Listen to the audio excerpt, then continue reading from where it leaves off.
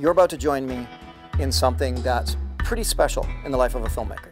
I have gone back into my archive and found lost footage. Years ago, when I was first producing Survivorman, the way I originally wanted to show it, to teach all the survival skills, was to actually film and show and include in the cut that would make it to television all of my training on location, all around the world. A little bit in the beginning, I was probably nervous, like, will I have enough content to fill out, a 45-minute episode with just what happens in the bush? Turns out I didn't have anything to worry about, and I'll get to that in a second, but my initial idea was to film all of my Survivorman training before I went in to be Survivorman for a week alone in the woods. So this is a pretty special situation, and to take you back, to place us where I was back in, I guess first it was 2001 for the first pilot, 2002 for the second pilot, 2003 is when I was filming season 1 of Survivorman. Now at that time, there was nothing like it on television. I know you've heard me say that before, but it's true. I had been watching Bush Tucker Man. I just loved that show. I was not aware of Ray Mears, who was doing some work in the UK. But in both those cases, those gentlemen were wonderful teachers, and they were showing different bushcraft and survival skills that existed within the wilderness that they were familiar with. In the case of Bush Tucker Man, it was Australia, and of course with Ray Mears at the time it was the UK, although he had a great fascination, and I'm sure still does, for Canada. Both wonderful men, and as I said, with Bush Tucker Man, I just loved watching that series, and that was before I started Survivorman. The only other thing that was going on was Mark Burnett's Survivor series, which I always say was basically just outward bound with a bunch of hard bodies put on television, and, Burnett scripted a lot of those things to turn out the way he wanted them to. But I give great credit to Burnett for, I think, being the original and main pioneer of reality television. That's not what I wanted to do. I considered myself a documentary filmmaker. So to me, Survivorman was a chance to document what it took to actually survive in different wilderness environs. But here's what happened.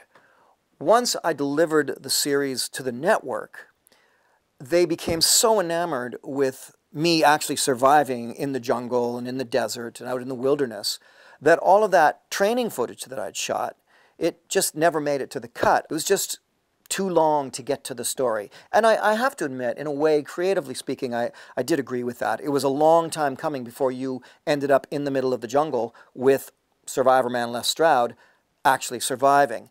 So then I was left with all of this wonderful footage. Well, recently, I checked in with my editor Luke and Chris, and I asked my old partner Barry Farrell, like, where is that footage? And we are now going through old tapes. I'm talking about standard definition tapes from the year 2003, 4, 5, maybe even 6, where all this footage exists. So we're looking for that stuff, and we're finding it. And it's kind of pretty cool to be me and to go back and say, wow, I haven't seen this stuff in, well, I guess 20 years in some cases. Okay, so let's picture the scene. I'm a budding filmmaker. I've got a couple of pilots under my belt with Survivorman, what we actually originally called 1 Week in the Wilderness with Les Stroud. Then I chopped it together and called it Stranded. And then eventually we called them The Lost Pilots, and we included them in a Survivorman season. So they have gone to air, and you can see them right here on my YouTube channel, of course, as you can with all of the Survivorman episodes.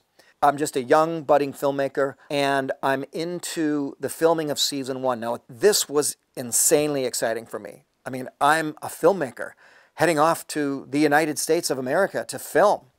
But let me step back a second. Before I was to go there, I would ask a lot of my survival cronies, such as Doug Getgood or Fred Rowe or David Arama, hey, who do we know that can show me survival in the desert, survival in the jungle, survival in the ocean, survival in the mountains? Because I could do anything when it comes to surviving here in Ontario, but what do I know about surviving in the middle of the desert? Doug Getgood, a brilliant survival instructor here in Ontario, suggested to me a gentleman by the name of David Halladay.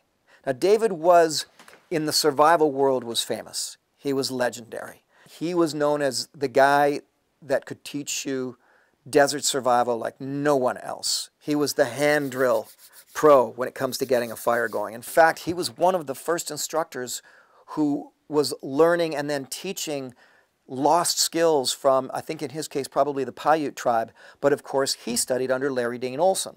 And also there was David Westcott, another legend. These names I'm mentioning, Larry Dean Olson, David Westcott, David Halladay, Mountain Man Mel DeWeese, these guys were legends when it came to survival, bushcraft, and primitive earth skills. And so we would meet these different people when we would go to places like the Rabbit Stick Rendezvous, which is just a gathering.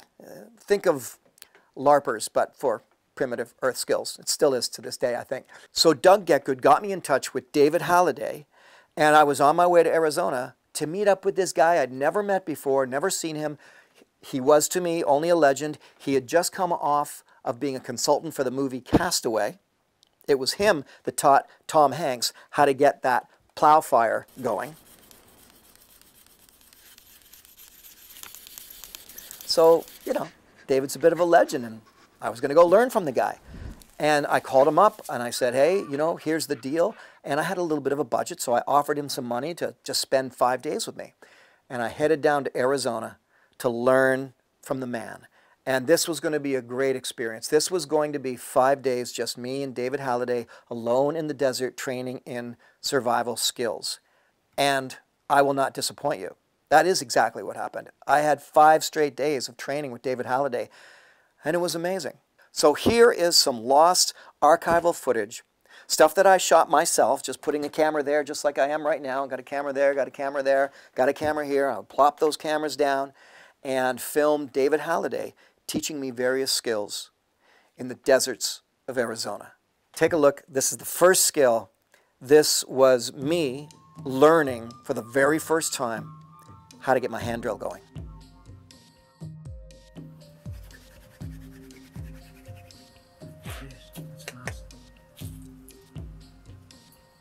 But if I'm by myself and I'm worried about energy level, I'll let something else hold the board.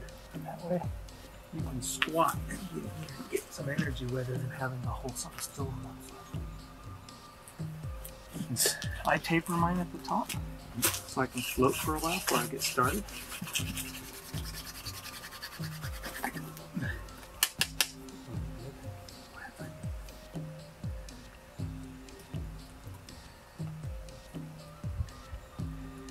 Some gear action going there.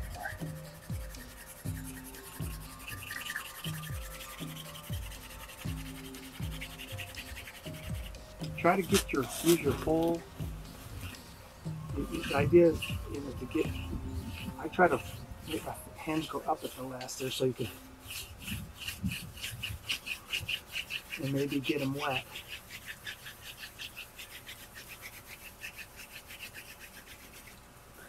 Go for it. Go.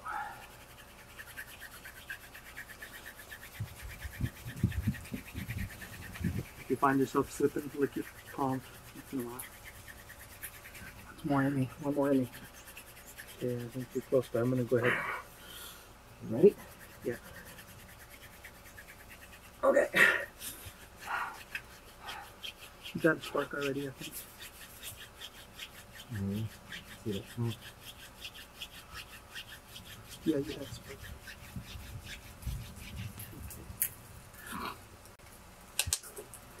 Now, rocks off or Yeah. And then sometimes it's nice to just take a little twig and release it so it doesn't have to fight its way out.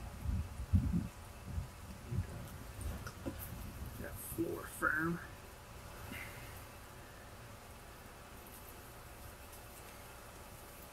And then I'll show you an Apache match here next.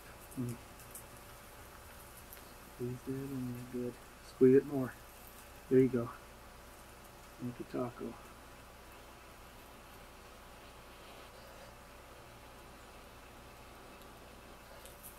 We got, it's not been anywhere now.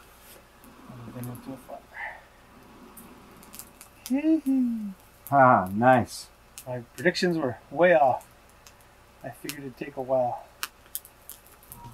First, I'm gonna give a good effort to get fire going by using traditional method of this area, the hand drill. Very primitive method. What I've done is, first of all, I got all my tinder bundle, my grass together by hammering it with a rock and making some powder and putting a powder in the middle. and you kind of wrap it with some other grass, and I actually used one of my wires from the motorbike to tie it off and make myself the fire bundle here. I found this spindle just while I was down getting the creosote cane. It's a piece of seep willow, and the baseboard that I'm using is one of the ribs of the sororo cactus, all dead and dried out, and I've just sort of whittled it down to be the right shape for me to work with here.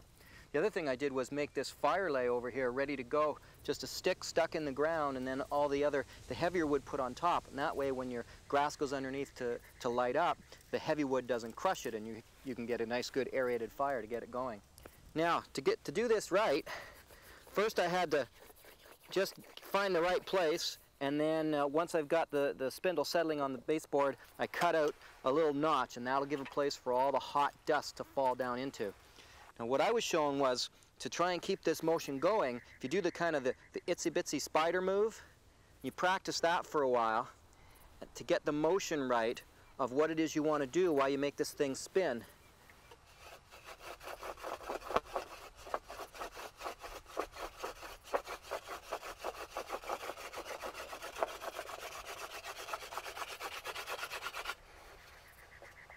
When you're spinning really hard, if you're just spinning in one spot like this and you're just doing little short ones, it's a lot tougher to get it going. So that's the motion I want to try and keep happening. And the last thing is, as you can see, I've been practicing. It's from these blister marks, it's really easy to get blisters doing this. And so when as soon as you're sort of stopped, you smack your hands together really hard, so hard that it hurts, but that rushes the blood back into the skin and helps anyway to prevent the blisters from coming on. Let's give this a try.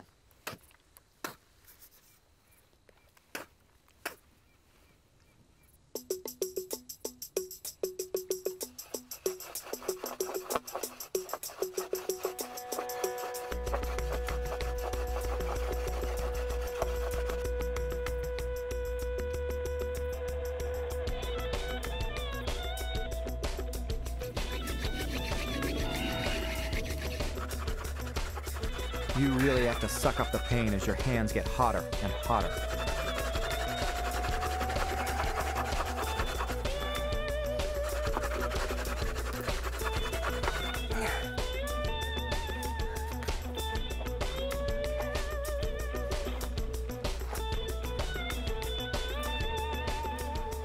There we go.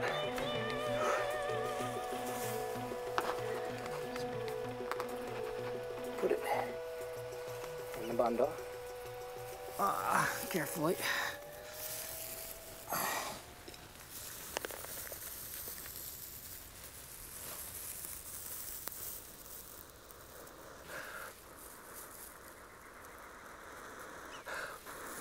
Yeah, baby. Ooh, doesn't that look good? Woo! No more cold nights for me. Ugh. It's gonna be a warm night, and it's gonna keep the peccaries and the mountain lions away from me. This brings in a whole new element of psychological comfort. Yeah. And you know, the beauty about fire in the desert is that there's just dry firewood everywhere, under the mesquite trees and different, everything's gnarled and dried up and dead. So I'll be able to keep this fire going for a good long time. This is great.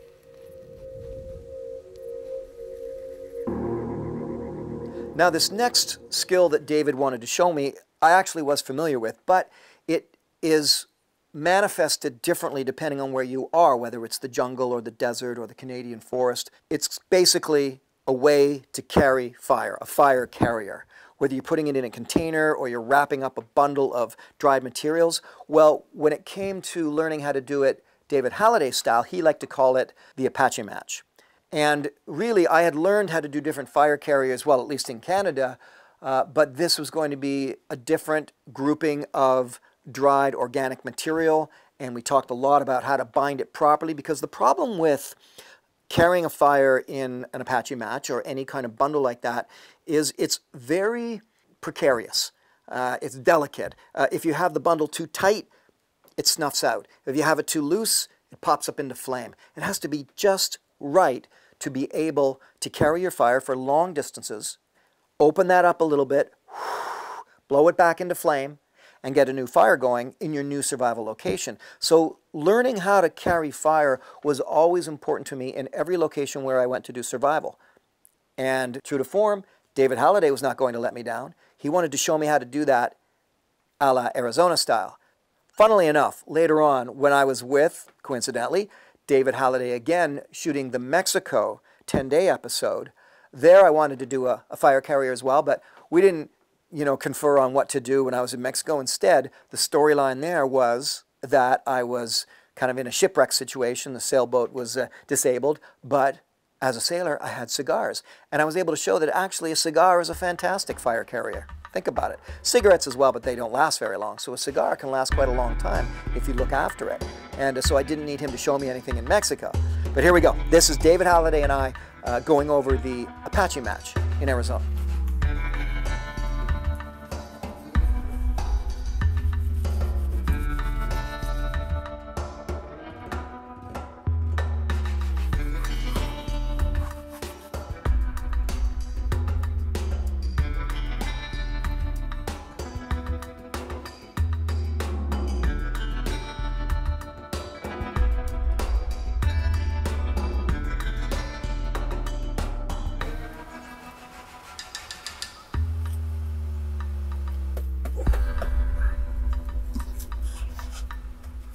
That just crams it down in there kind of thing? Yeah, makes it tighter. Packing your cigar. And we'll be sure to switch up for better string the second we find it.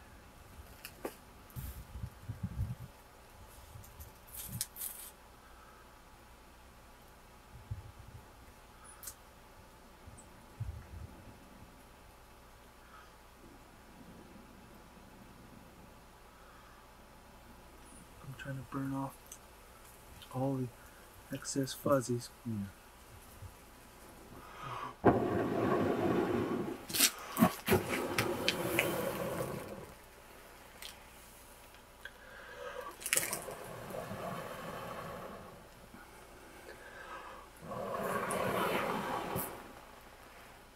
That's what you want right there. Now back here in Canada, when it comes to the things you can catch and eat, and I'm talking about the very small things, or as we would always say, the creepy crawlies. I've shown how to catch and eat leeches and frogs and beetles and things. Well, one thing here in Canada that's not that big of a deal when it comes to survival and catching small critters would be grasshoppers. Maybe in the prairies, which I hadn't done a show there yet. Maybe down in southern Ontario, southern Alberta, grasslands, places like that, sure. But here in northern Ontario where I am, not so much. So when I went down there with David, Dave's like, well, why don't we do grasshoppers? And I was thinking, oh, come on, what are we going to catch 3 grasshoppers?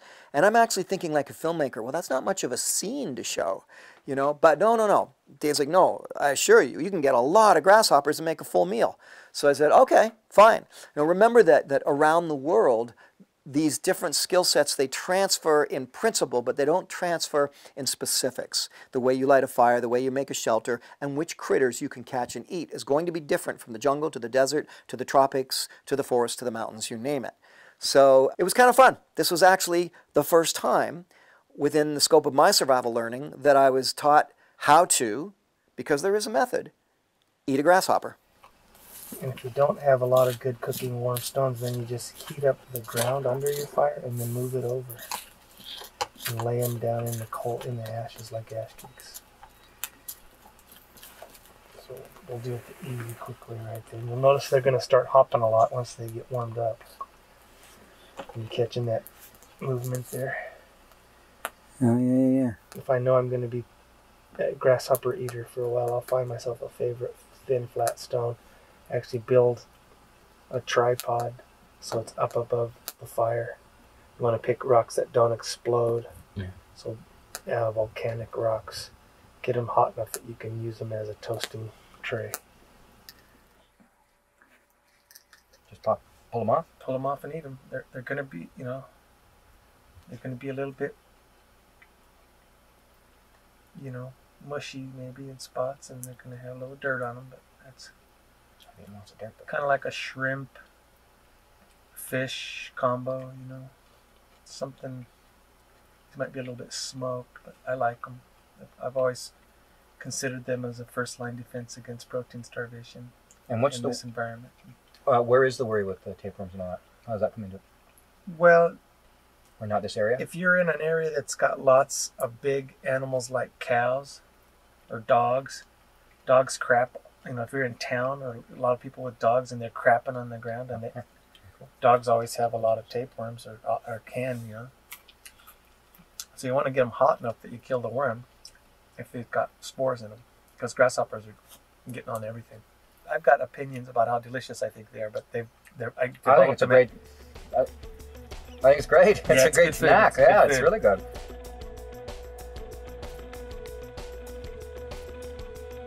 There we are. Little grasshopper. What you do, get as many of them as you can. You just hold them this way.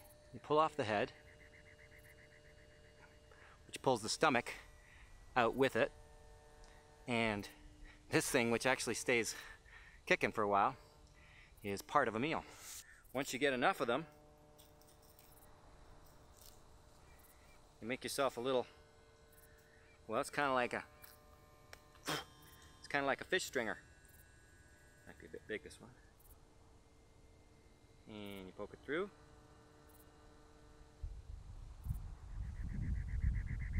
There we go. And there's one. Let's see if I can get some more. There we go. There's a nice little feast. Look at this big juicy guy. Look at, they still keep kicking, even after their heads are completely gone.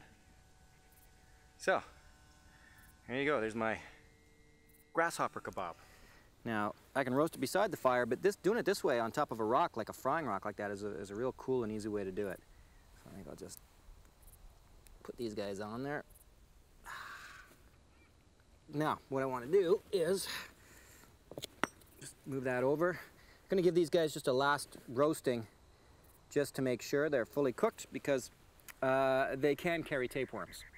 So, give these guys a last little roast here, but I think they're cooked pretty nicely.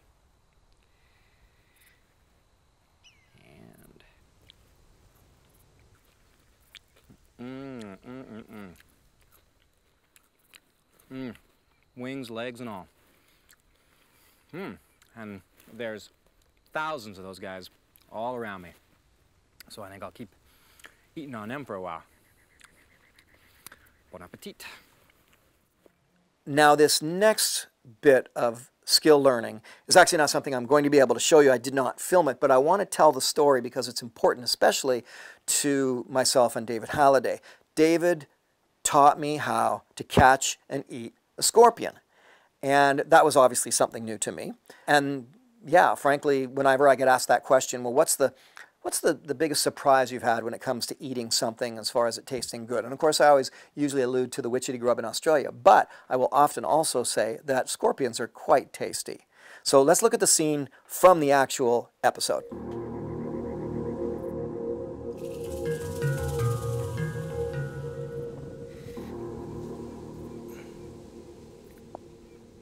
There he is. Yeah, it looks like a bark scorpion. An awfully big one. Ooh, and he wants to sting me. Look at that thing. The way to eat these guys, what you want to do is hold them down and just cut off the stinger. Look at him trying to sting that. So once you can get the stinger cut off, there. Okay. Now, he shouldn't be much of a problem.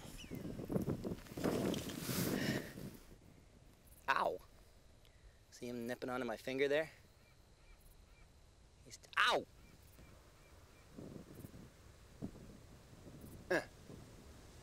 Like to pinch onto your tongue.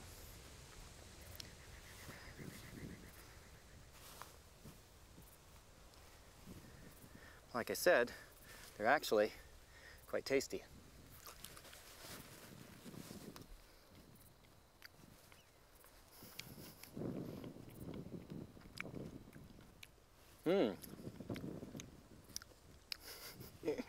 Not bad at all. Can't believe I just did that. Not bad at all. Definitely a bark scorpion. Nice and tasty. Now, one of the things that I always looked for when it came to the survival experts teaching me in the deserts and the jungles and down in Cook Islands and so on was, what is their skill set when it comes to edible wild plants? What can they show me in that world? Because I knew that most survival instructors, the macho ones, they never get to that. They don't care about edible wild plants. They just want to hunt. And so when I found someone who knew their edible wild plants, I knew that would be a survival instructor I'd want to learn from, because all the rest they will have already learned.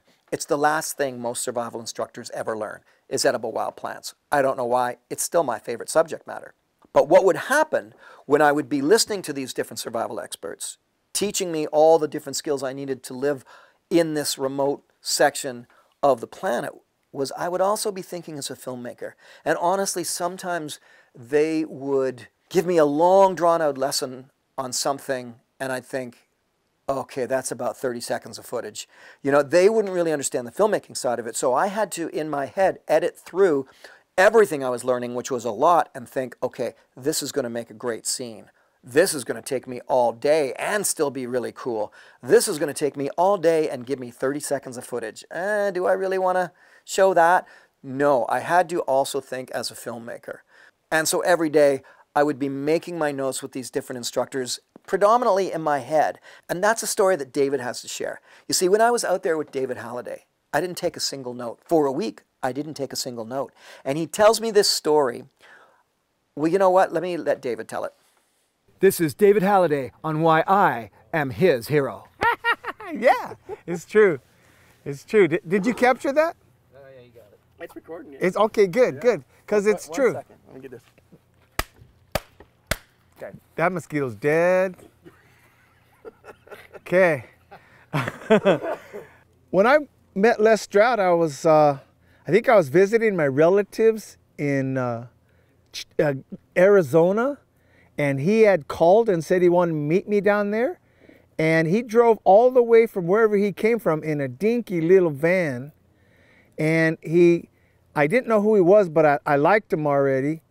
But when I met him and we went out and started doing things, I realized that he was this man that was making his way with skill instead of with money. And a lot of TV people, they would like try to fix everything with a bunch of bucks. And Les actually knew how to do a lot of things, and he started telling me a story how he got into wanting to film things, because he said just most survival videos or any outdoor videos are just plain boring. They take a great subject and make it no fun to watch, and I agreed.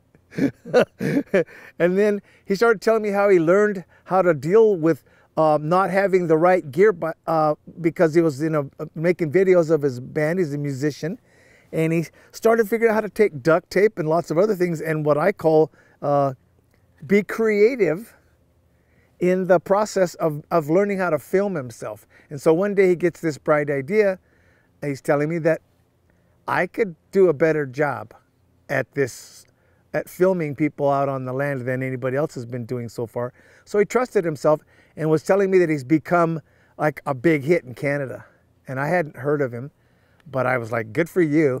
And he said he wanted to learn about the Sonoran Desert, and he'd heard my name. And we had a lot of friends in common, people I liked, Doug Getgood, John McPherson and his wife, and people that I'd known for a long time. And he just said, when I said I wanted to go to a different environment and see the Sonoran Desert and how it works, people came up, with your name. They said you a lot. And I said, great.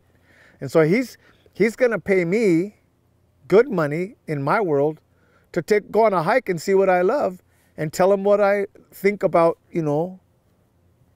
things and feel about things in the Sonoran Desert. So what I noticed is that he enjoyed himself wherever we went.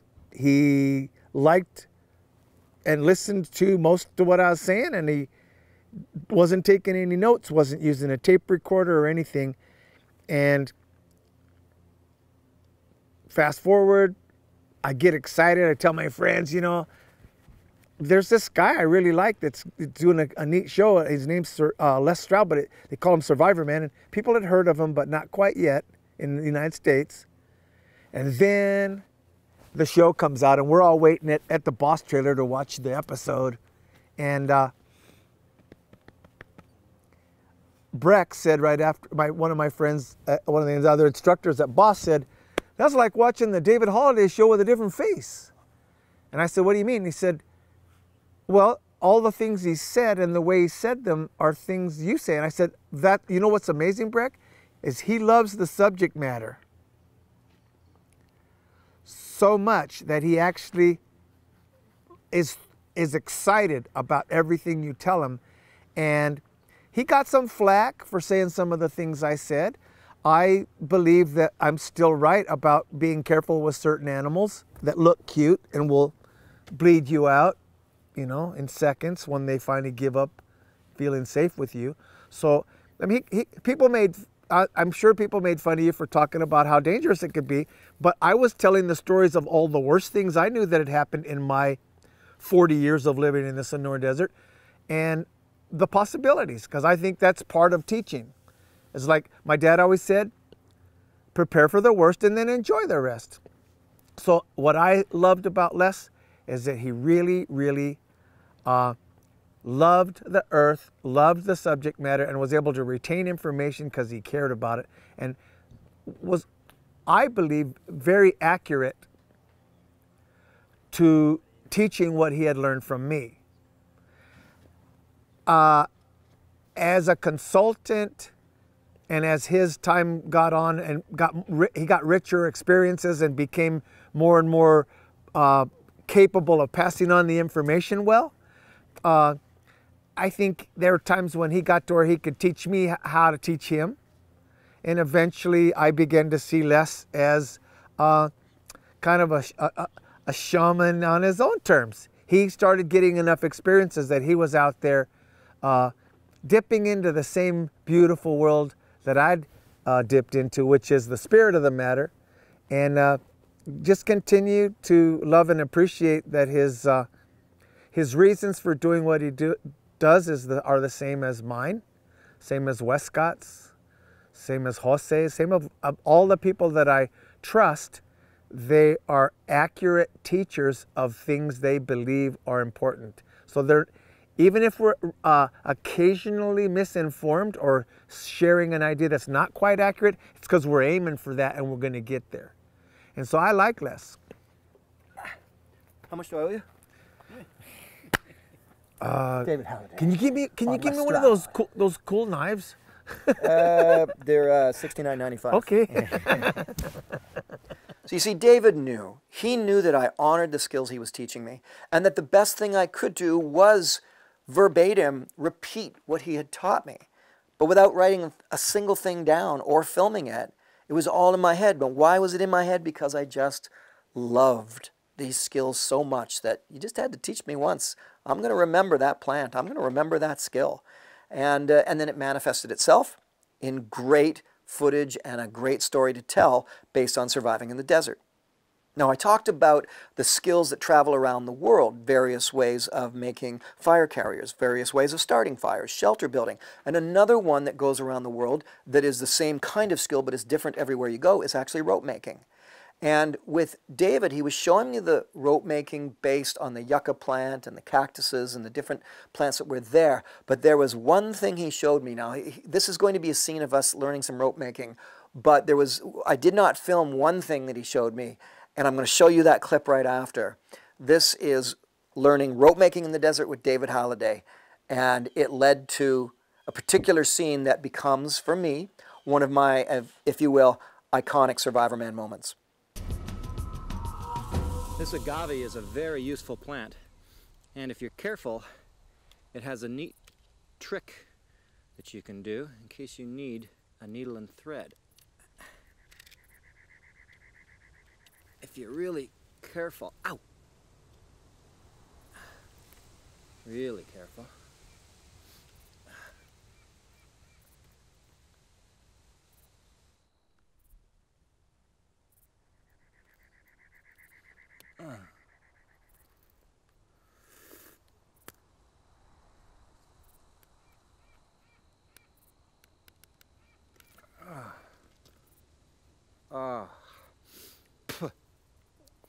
You can actually pull yourself out a needle and thread. That spike from the top of the agave plant, and I just bit below it to break the fibers, and then I got a really strong cord here, super strong. I mean, I can't break that no matter what. And if I, I can peel it apart and break apart, just tear apart the fibers and just get it down to one single tiny strong thread. And I mean, that can be used as a suture if you've got a bad gash, or certainly for clothing or anything else you need sewn together. And if the edge here is just a little bit too, see that edge there? If that's just a little bit too thick, you can grind it down on a rock. And you got yourself one good strong needle and thread. Very useful plant. Now I'll also take a couple of the leaves off, because I can pound them and pull fibers out from the leaves as well that I can use for tying. This just breaks apart the agave leaf, and as you can see, underneath it is all kinds of fibers. They're really strong and can be used for great rope and cordage material. Lots of good fibers there. All I have to do is get rid of the mush out of it. Yeah, the first place is to just go right down the middle and then quarter that. And if you don't have you do it with your mouth. If you can't do it with your fingers, you can just go bite into a little ways.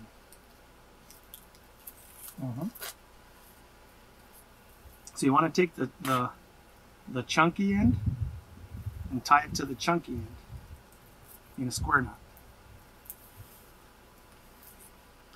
And then you just tie the skinny ends to the skinny ends, and you can just keep flopping like that and make yourself as much string as you want. And it binds really well and stays bound and doesn't get too brittle. Put your hands together like that. And we'll just tie you up right now. I know you don't want to go to the top of the mountain, kid, but that's where we're going.